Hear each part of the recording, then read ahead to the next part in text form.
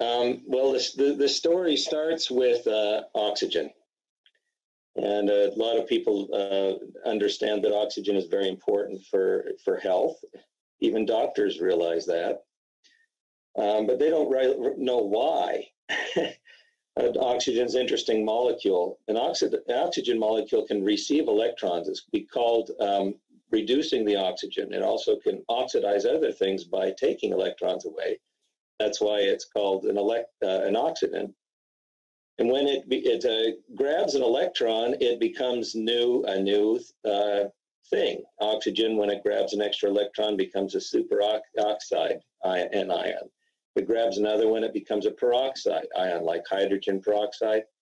And then it grabs more, and it becomes more and more active in that area. It also becomes more reduced. And the most reduced form of oxygen is water.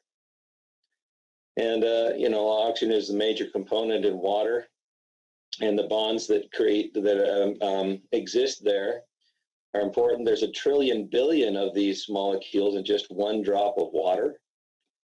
So there's a lot of oxygen, and the water also forms clusters, and the clusters then also have biological impact inside the cells. And so, as we're developing biology, we start realizing that we are made out of a bunch of tissues. And those tissues are made of interconnected cells. And then these cells have all sorts of things happening, just a metropolis of activity inside, from complex molecules that are connected and orchestrated. And they're all connected through the saltwater medium.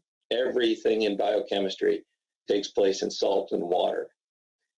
And the salt and water also becomes oxidized and reduced. And that's what they call redox, reduction oxidation technologies. And it causes all of the things inside the cell to work. And the cell helps to communicate and coordinate all of these very diverse activities inside by using oxidation of oxygen or salt water, which also includes some other things that are like hypochlorites and such.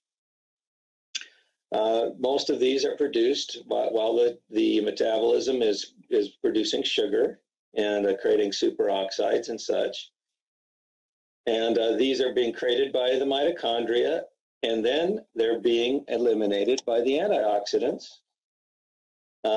Inside the cell, there's a continual process of creation and elimination of these redox signaling molecules. Some of you have seen this before. And that's wonderful because the mitochondria is producing energy. It's also producing these things, and it's keeping in a homeostatic balance all of the oxidation inside the cell until the cell gets damaged. Then the cell starts to smoke. Send up smoke signals where the oxidants and free radicals go crazy. And this is a signal that something is wrong inside your body, like inflammation or immune disorders or whatever it happens. This signals the genes then to take their stance, to get ready and to fix the problem and or kill the cell. And the cell, when it dies, it's a programmed death, is replaced by the neighboring cells that are healthy. And this is the way that the body heals itself. And so when you can see that when I saw that we were able to produce these redox signaling messengers outside the body that can directly stimulate the processes inside the cell to let the cell repair and replace damaged tissue, it was incredible. This had been impossible in the past, and I still, at that early age, thought it was impossible until we started to see the results that we did in the clinical environment and also around the world. So James Watson now is one of the champions. He was the one that saw what or helped discover what the structure of DNA is. Right now, he is in New York, by the way. It's sunny up there. And he is spending the rest of his life seeing what these reactive oxygen species or redox signaling molecules do inside the body, and seeing how we can produce them inside the body. So this is not a behind the scenes type of science. This is actually in front sort of things. Many have in the cell signaling process discovered what redox signaling does. One of them, and many of them, I should say, have earned Nobel Prizes and written books, done absolutely wonderful work in science on this technology. So there's the lead up, and I hope that it didn't take too long. The antioxidant myth is that oxidants are bad and antioxidants are good, and you only can get them from vegetables. That's not true.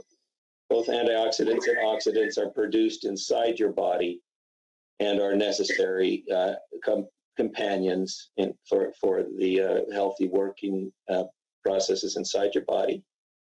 And many oxidative therapies today are becoming very popular, like these, the oxygen tents and the ozone therapy and hydrogen peroxide, and the ways that we stimulate through light and electromagnetic radiation, oxidative processes inside of our body.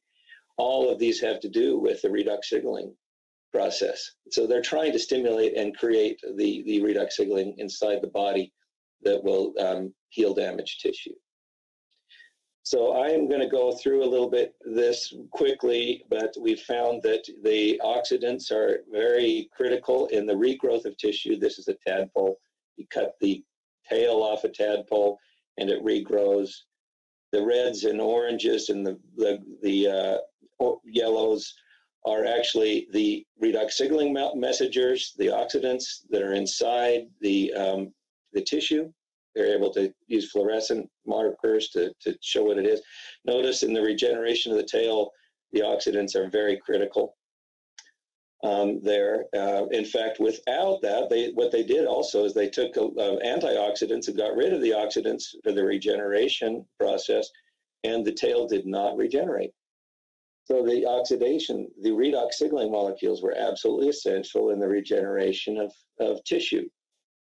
And the redox signaling molecules inside of SIA, actually, I'm going to go through this a little bit, are able to replenish the same type of redox signaling molecules that are inside healthy living cells, and that are produced in there in a way that has never been possible before, through drinking it.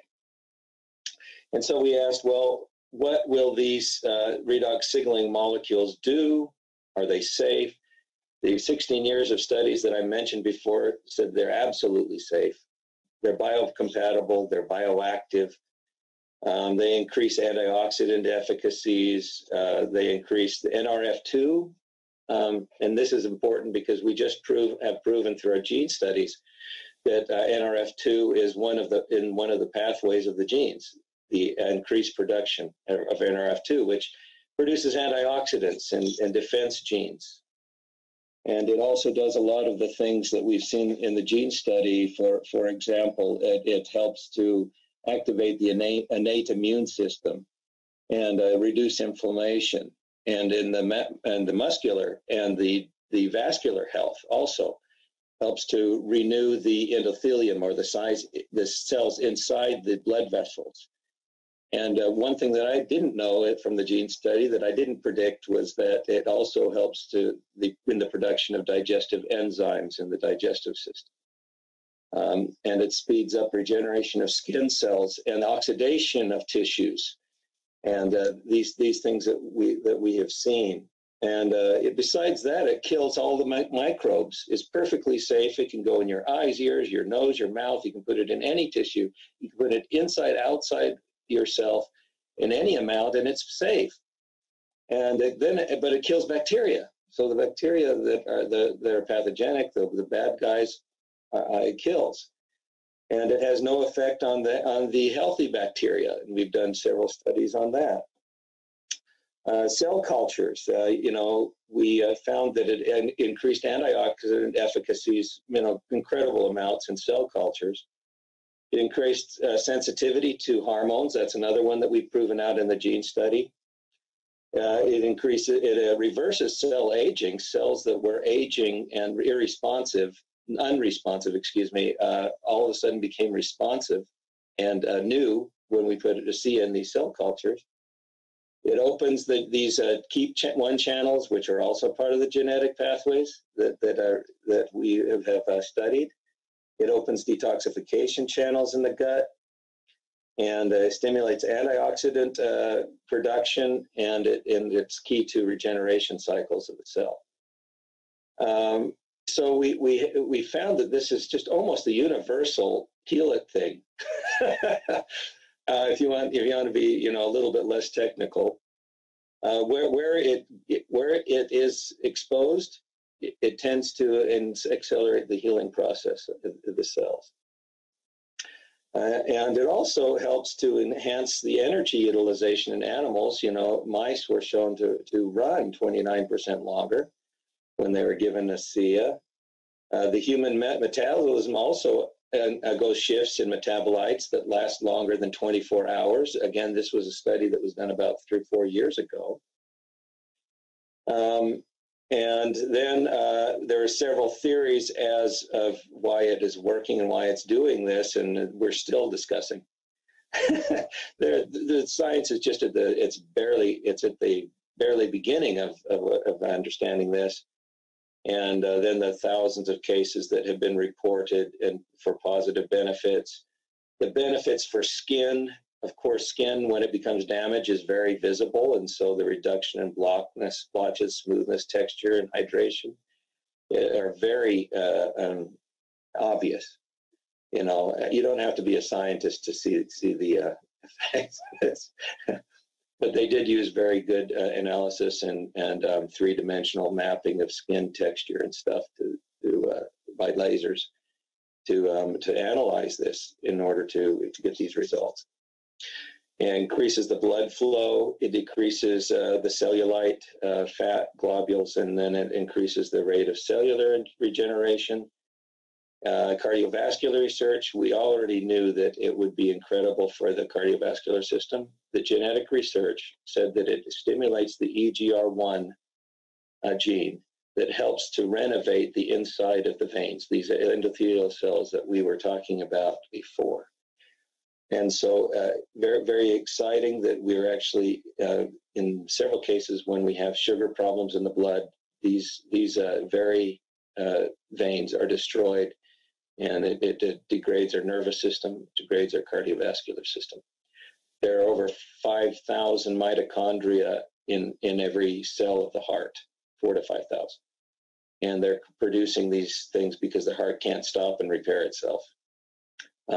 So the endocrine research that has gone on, also the skin research, lung research, long before Dr. Malmed was on there, we saw the most incredible things on the regeneration of lung tissue in animals.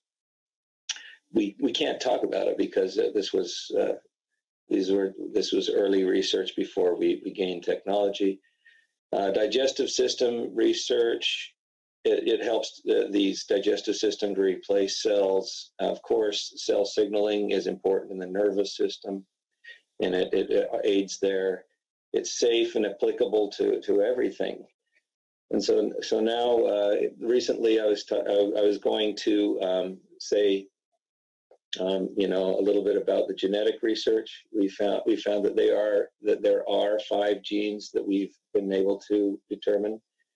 Genetic research is very difficult because there's thousands and tens of thousands of genes, and they're moving all over the place, and it's difficult to see which ones, to actually find a difference in the noise.